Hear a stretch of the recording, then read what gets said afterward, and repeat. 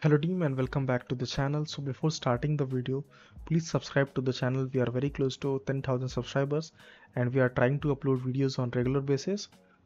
Okay. Also, if you are new on my channel, then make sure to follow this one playlist, very important for you in case you want to learn DevOps. 30 days of DevOps. It's a full course on DevOps. Okay. Also, in case some of you might have queries or doubts or issues, so if you want any like direct connect with me, you can just follow me on Instagram. Basically, I just upload pictures or things that I do on in backend, I'm recording videos, whatever I'm doing, those things I upload on Instagram. So if you follow me, you can directly ask me questions, whatever you are having, any doubt or queries. Okay. Other than that, I have my Telegram channel also, which is completely many to many. That means anyone can send messages. So there are so many senior team members available. If you are having queries, issues, you can just put there. They will help. Okay. Now coming to today's topic. So a few people requested to like create a video on Python based application for build and deployment, which I just completed. So basically I have deployed this basic application of Python. Okay. And this application, basically what it does, it will monitor our CPU memory and these things in real time and provide us information with that. Okay. So basically we are running inside a VM. I have deployed this application inside a VM, you can see here. So of that VM, it will just provide the information, how much CPU, RAM and memory, whatever those things, how much it is being used in real time. It will provide the details. Okay. If I click on info, it will be able to provide the system information. Okay. And you see this 16 GB. This is the memory of our VM. Okay. And these are the details that are inside that VM. Okay. So this application is a real-time like details provider, information provider. Using Monitor, you can get those details. Okay. If I click on Python demo, so this is the page. Okay. So yeah, so let me show you the pipeline. Okay. Also, obviously, like I'm going to show you creating this whole pipeline from here to here from scratch. This is just an overview to make you understand what kind of stages we are going to have. Okay. Eventually from scratch only I will write the pipeline. Okay. So make sure to do not skip the video, because if you want to understand how to build and deploy Python based applications, then this video will be for you. Okay. So just to give you an overview about the stages that we are going to write is git checkout for cloning the repository in the inside Jenkins, then OWASP dependency check for performing vulnerability scan on our source code, then Trivy file system scan, SonarQube analysis, and Docker build and tag, Trivy image scan of the Docker image that we just built for security reasons, then Docker pushing the image inside the Docker Hub repository, finally deploying the application inside a Docker container. So everything we are going to do from scratch. So make sure to give this video a like. Also, if you are new on the channel, please subscribe. We are very close to 10,000, and you can see I'm recording this video almost at 4 a.m. in the morning. So yeah, I'm working little hard, but really I would really appreciate if you could just support me. I'm not asking for money, but a small subscription will help me a lot. So yeah, let's get started.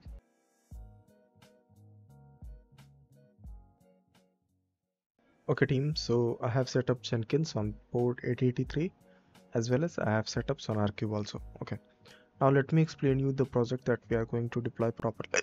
So as you see, this is a Python web application. Okay, so basically certain changes you have to make, I have already done.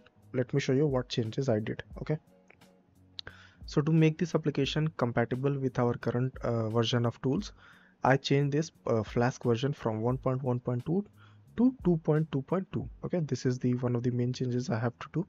Okay, secondly, we have to basically, for building and deployment of Python application, we use a make file. Okay, eventually we are going to use Docker file, so let me show you that as well. If I open build folder, go here. So basically this is the Docker file, and here also you can see it is like building the Python application using the py files, copying them and all. Okay, and finally we have exposed a port 5000 on which our application will be running, and this is the command that we use to run our application. Okay, now if you're thinking what exactly is makefile, so makefile is a file which contains a specific set of actions which we can choose to perform. Okay, for example, if I scroll down here, you can see makefile can contain this kind of actions. For example, like image for like building image action will be used for building Docker images from Docker file. Push action will be used for pushing the Docker image to Docker registry. Okay, then we have run the server locally and all those things you can check out. Okay, for us what we are going to use is using this building the Docker image and then pushing the Docker image to our Docker Hub repository. Okay, and finally using Docker container we are going to execute our application. Okay, so again, for like doing all these things inside Jenkins, first of all let's install certain plugins. Okay, so go to available plugins and here let's search for Sonar Scanner because we are going to perform a SonarQube scanner. Okay, let me search SonarQube. So this one. Other than this, we want OWASP dependency check also.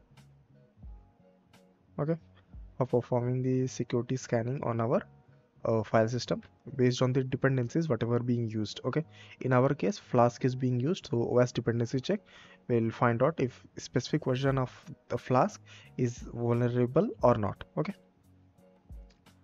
Okay, other than these two tools we will be needing Docker as well, so let us search for Docker, and total 3 plugins of Docker I am going to install, the pipeline and build step.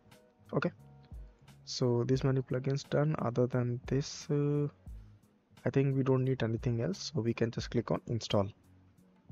Let us monitor and you can see these many plugins we are installing. Basically certain plugins are like the dependent plugins.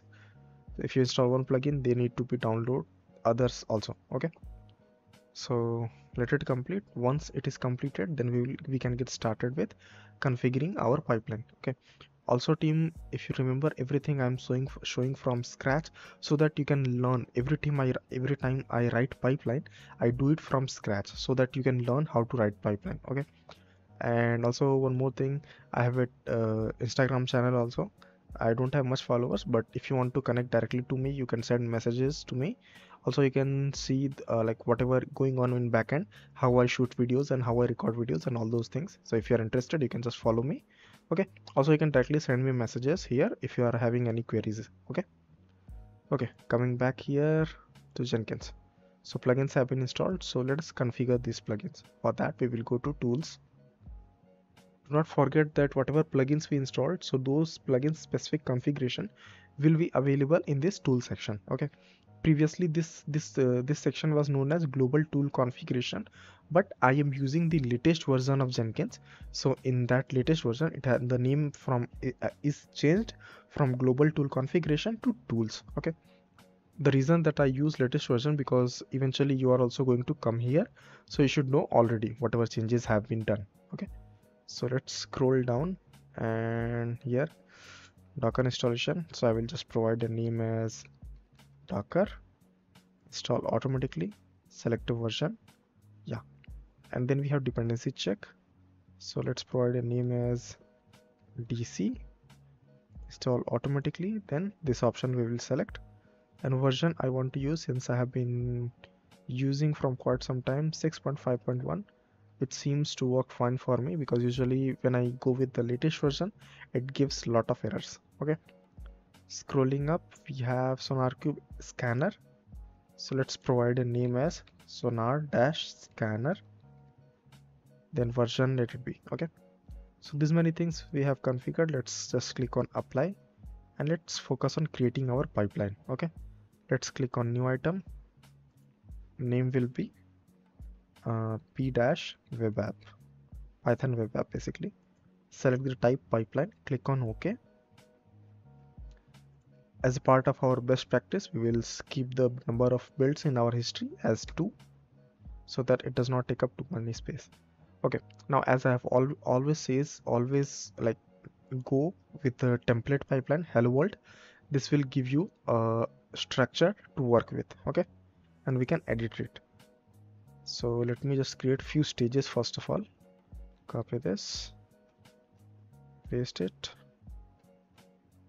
Okay, so 3 stages I have added. Okay, so first stage that is always in our pipeline is git checkout, which basically creates a local copy of the source code from our git repository inside Jenkins. Okay, Okay, so for writing the step here, we can take help from pipeline syntax. Open it in new page, select the option as get, and let's provide the details.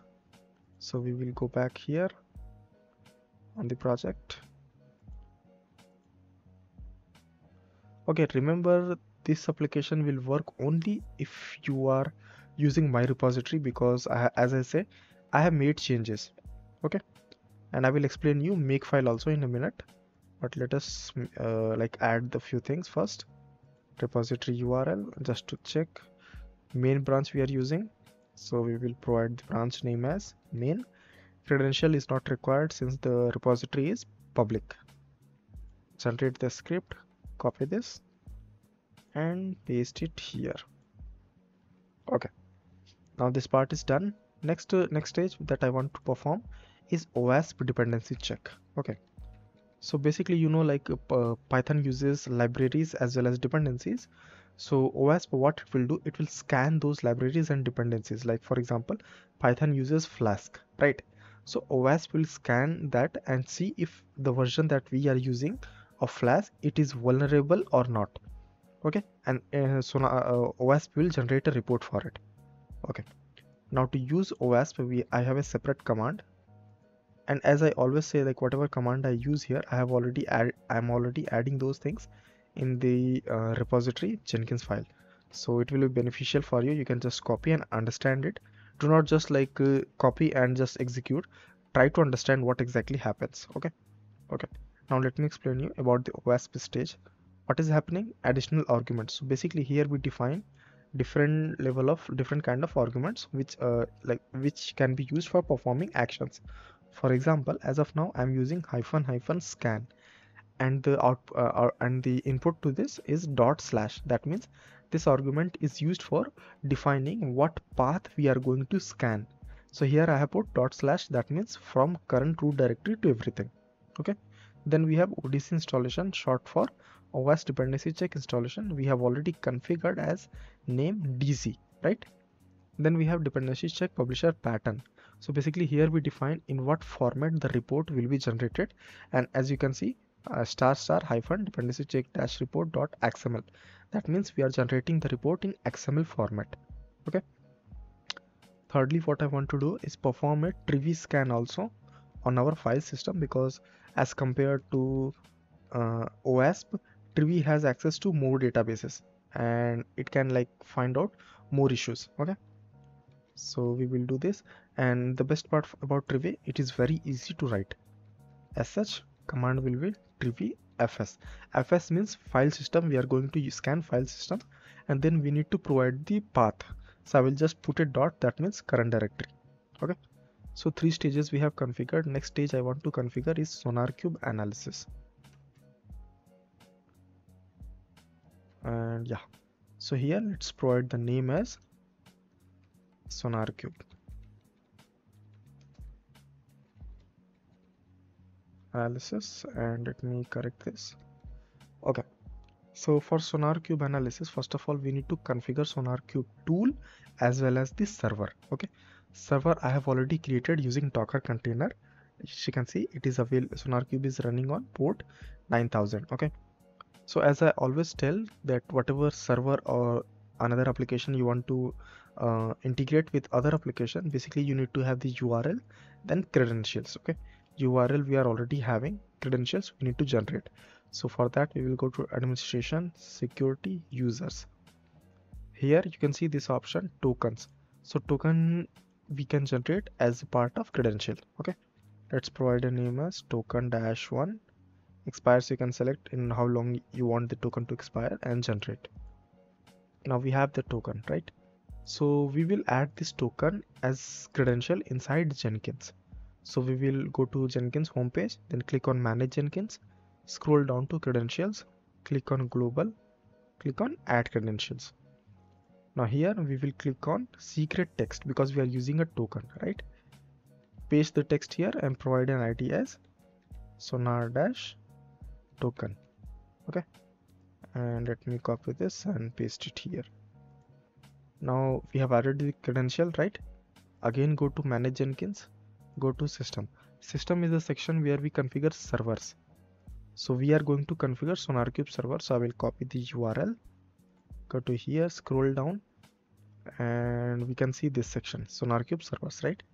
This section is available because we have installed the SonarCube scanner tool. Okay. Now let's configure the SonarCube server. So let's provide a name as Sonar. Server URL will be this. Make sure to remove the slash, and token we have already added few minutes ago, Sonar token, right? Now this is done. Next, here we need to call out the SonarCube analysis commands. So before anything, we need to create an environment, okay, for our SonarCube tool. That we will do in this format, environment, then curly braces. Here let's create a variable as scanner underscore home, which will be equal to tools, and we have already configured sonar dash scanner, right? Let me just confirm if I have written right or not. So yeah, here will be just tool. Okay, now same thing, we are this variable we are going to call, and using inside this variable our sonar scanner tool will exist. Okay, so for that let's do the sh. Then we are going to use 3 quotes. That means if your code is very long and it goes in multiple lines, then you can use this 3 quotes, single quotes. How we will write dollar scanner underscore home slash bin slash sonar dash scanner.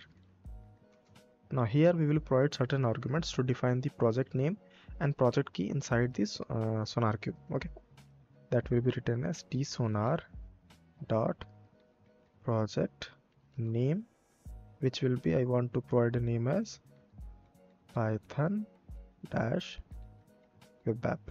Okay, now if you want to go to next line, just put it the slash, and here we can provide the next line, which will be tsonar dot project key, and I want to keep this name also same as Python web app. So I will just copy this, paste it here, and one last argument, tsonar dot sources or source, or I don't know if it is even mandatory, but let's see.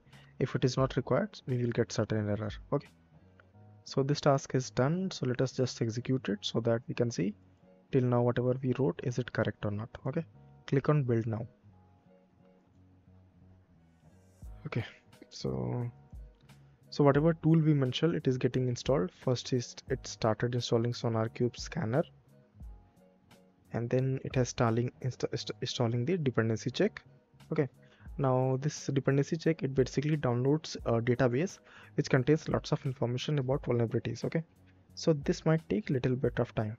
Okay, so meanwhile let me explain you how we are going to run our application, right?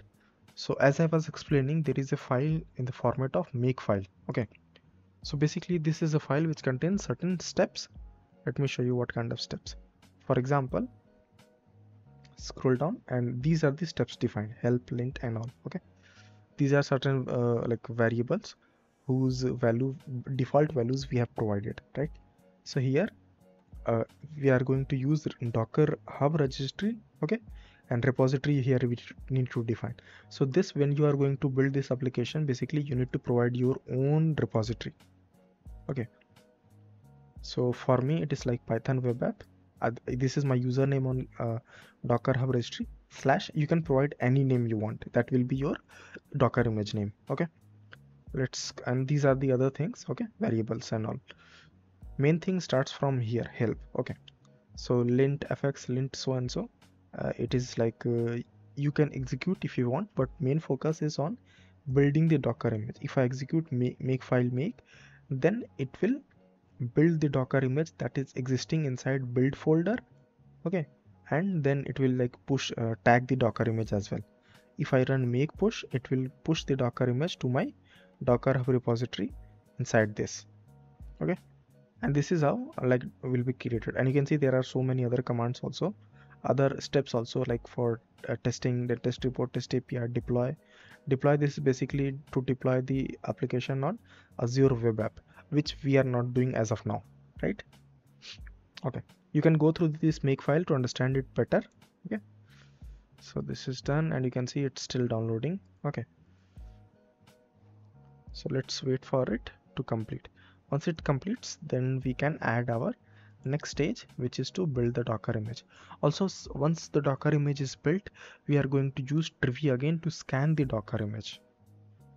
Okay, so let's wait for a few more seconds.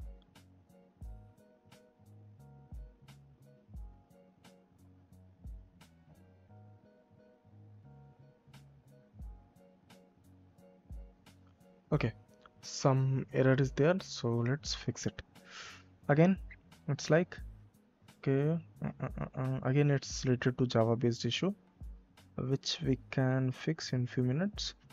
Java runtime so and so, and it supports. Okay, so we are currently using JDK 11, and but it is giving error, right? So what I'm going to try with is JDK 17. Let's provide a name as JDK 17 here. Install automatically. Okay, so basically we have not installed the plugin. So for that we can go to manage Jenkins, go to plugins quickly, available, and here search for JDK. Scroll down and install this Eclipse Timurian installer. Click on install. Scroll down here and let's see. Yeah, this is done. One time let me refresh the page and let's add the JDK. Version I want to provide as JDK 7, name will be JDK 17. Install automatically. Select this option, install from Adoptium. Version I want to use is 17, so let's select it. Click on apply. Okay, here now we need to basically define our JDK inside the pipeline. So to do that, basically we can do in this format: tools, curly braces, and here type of the tool. Type of tool is JDK. Name of the tool which we configured is JDK 17, right? Click on apply and let us monitor.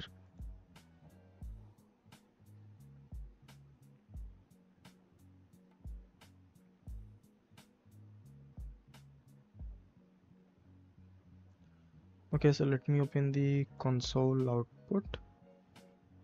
And you can say it is setting up JDK 17 which we just chose. Okay.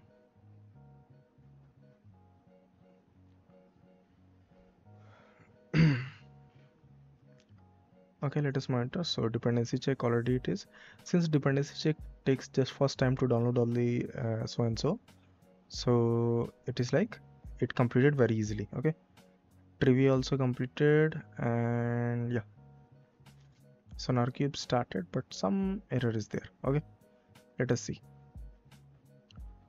Okay, now the error actually, if I go to configure, even though we have provided this thing and everything, but we did not provide the credential for SonarCube to connect to SonarCube server, right? SonarCube, this is the SonarCube stage, and we did not provide any kind of credentials. Okay, so how do we do that? So I will take help from pipeline syntax, open it in new page and expand this. We will find one option with SonarCube environment. This is available because we have installed SonarCube scanner plugin. Okay, open it, select this, click on generate pipeline script, copy this now and let's paste it here. Remove this comment. Now we are going to paste this whole thing inside here. Okay, now yeah, this bracket should be somewhere nice. Okay, now here if you are seeing, we have just defining the credential ID, which won't be needing because we have already configured SonarCube server with the name Sonar, right? And yeah, this should do the task. So let's scan it. Sorry, let's just run it. 4 stages as of now we have configured. Scroll down and yeah, SonarCube scanner has been started.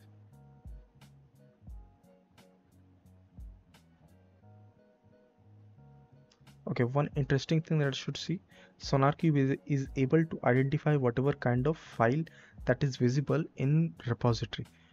Here you can see it was able to identify even py files for Python. Okay, scroll down and yeah, success.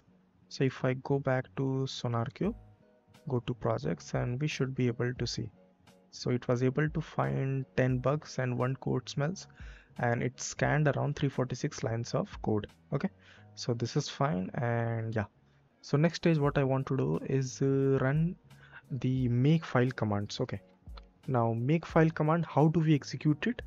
So for that we need to set up we need to install make file in a package on our VM wherever our Jenkins is running. Okay, so if I just type as make file, sorry, make, you can see it just gave the suggestion to install it. So we will install it -y.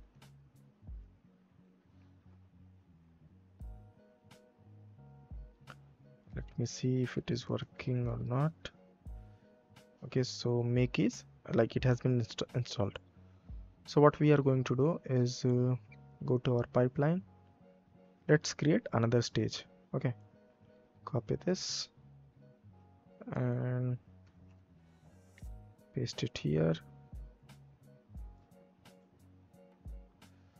This stage name I want to keep as Docker build and tag. Basically we are going to build a Docker image from the Docker file. Where is the Docker file? Inside build section we have the Docker file. Okay, and it contains all these stages, all these steps to build the project as well as run it. Okay, so yeah, now here to run Docker commands we cannot run directly, we need to enclose it within a script. Okay, so for that also we will take help from pipeline syntax. Click on it, expand and scroll down to with Docker registry. Credential we need to add so that it can build and tag. Okay, so for that I will click on add, click on Jenkins, and let's provide credentials. So my username for Docker Hub registry and the password, which is very secretive. Okay, this is done. Then a name will be docker-cred. Same thing I want to put in description so that we don't forget. Now let's select it. Okay, now here you see I don't provide an URL because we are using a Docker Hub registry. You can see here maybe left blank to use the public Docker Hub registry. Okay, which is by default one, so I don't need to provide any URL here. Docker installation we have configured. Click on generate, and now we are going to copy this. Okay, now here we need to create a script in this format. Okay, and inside script we will just put our commands. Okay,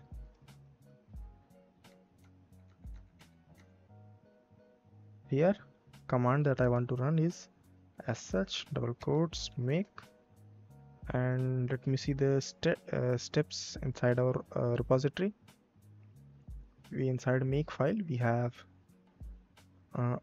image. Okay, so first command that I want to run is image, which will, what it will do, it will build the Docker image, tag it and tag it. Okay, make image,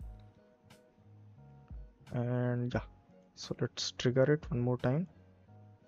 Once the image is built, then we will be using what's that, Trivy, to scan the Docker image.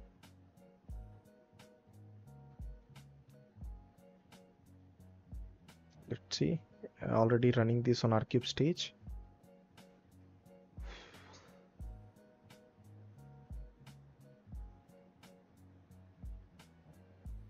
And you can see it has started building the Docker image. Okay,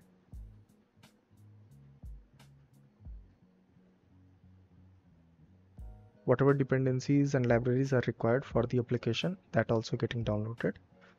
And once everything is done, yeah, now new image name is this one. Okay, correct. So what I'm going to do is scan this Docker image using Trivy. Okay, let me show you how it is done. So I will just open it in duplicate, configure, scroll down, and let me just copy to create a new stage. And yeah, this is looking nice. Paste here. So we want to we want to scan our Docker image. So trivy image scan. Okay, this will be the name of our stage. Okay, and here I want to provide the command as trivy image, then the name of the image. So in our case, the name of the image is this one. We will copy this, paste it here. Tag is latest. Correct. Click on apply, and what it will do, it will basically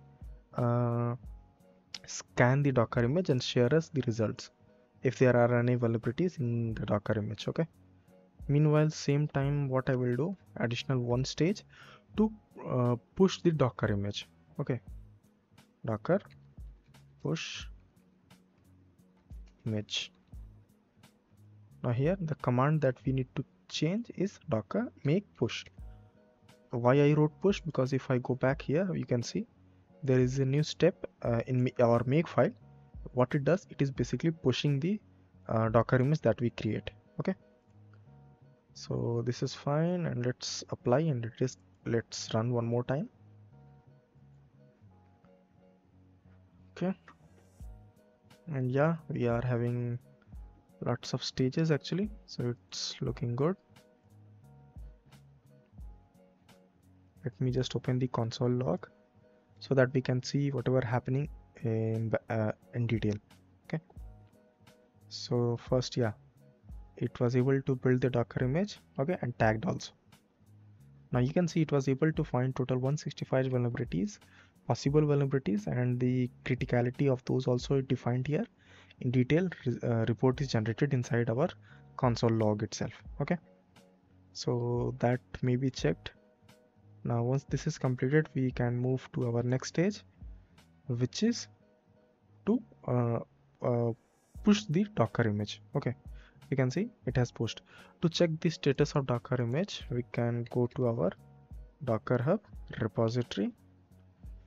Let me show you. Once we log in, we will be able to see our Docker image. Okay, now I have signed in with my credentials, and you can see here Adi Jaiswal Python web app last pushed few seconds ago. This is the image that we just created and pushed it inside here with the tag latest.